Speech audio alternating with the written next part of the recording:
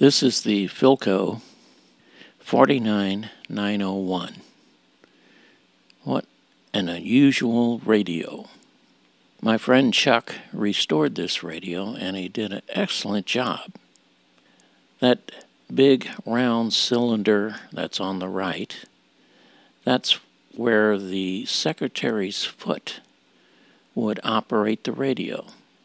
Yes, this went under the desk so you could operate it with a foot. You press down on that bar to change the channels or stations, and you rotate it to turn it on and off, and also volume.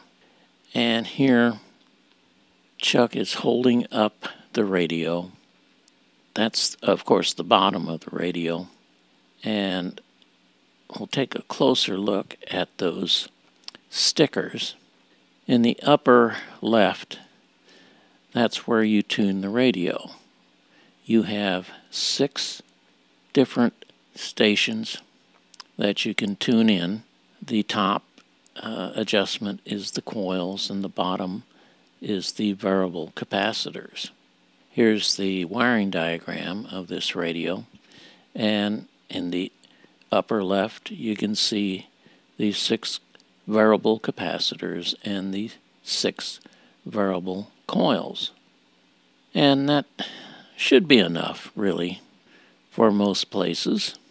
Here's a look at the chassis of this radio.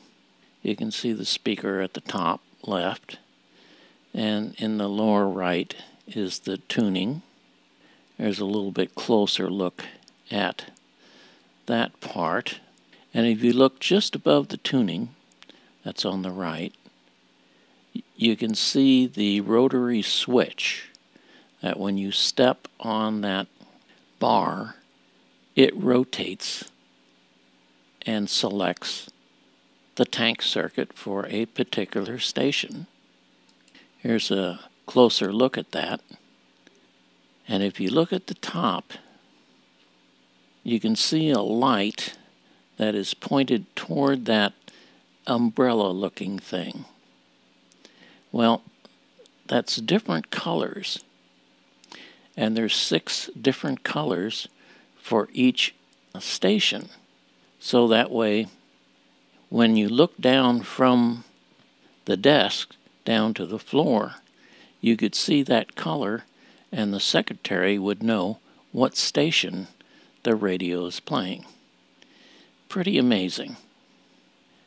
Here's a look at that bar and cylinder that you step on to change the channels, also on, off, and volume.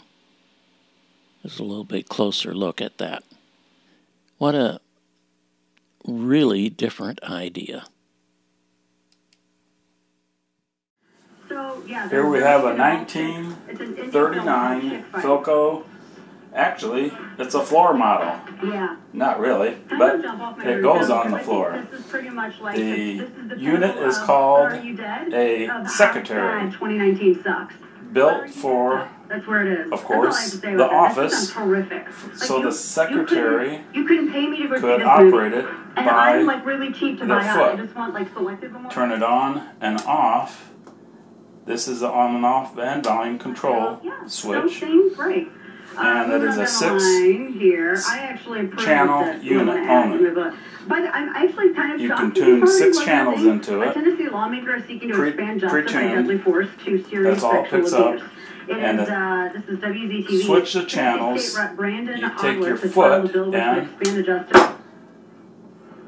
turn it on a different channel, which is pre-tuned. Don't hide the light. Well, it's changed. Yeah, there you go. It changes the color per station. I don't have, the antenna doesn't pick up quite as much in this location, but I think you should absolutely you get the you should be able to blow gesture of what it does in the operation. Someone who is a predator. And it goes on the floor beneath a desk. On that. I hope that passes. And whether the secretary chooses or not to turn it on, she just slides her foot over it, turns it off, comes in, sits down on her chair, turns it on, and adjusts her station, whatever she wants to put on. Step through all the colors. The colors? Yeah, just step through that so we can get all the colors and make sure that they can see all those. There was blue. That's so interesting. Red. Green. Orange. Purple. And back to yellow. Satisfying first sentence because Kane's squirmy, but we have a lot more coming up. Very unique radio for Philco to build to supply the demands of a secretary without operating with their hands. Where did you get the radio? Bought it at a ham show in Mebane, North Carolina. Place them anywhere, and when they detect motion, you'll get an alert and a video clip on your Blink. First time ever seen one, and it was in very good shape.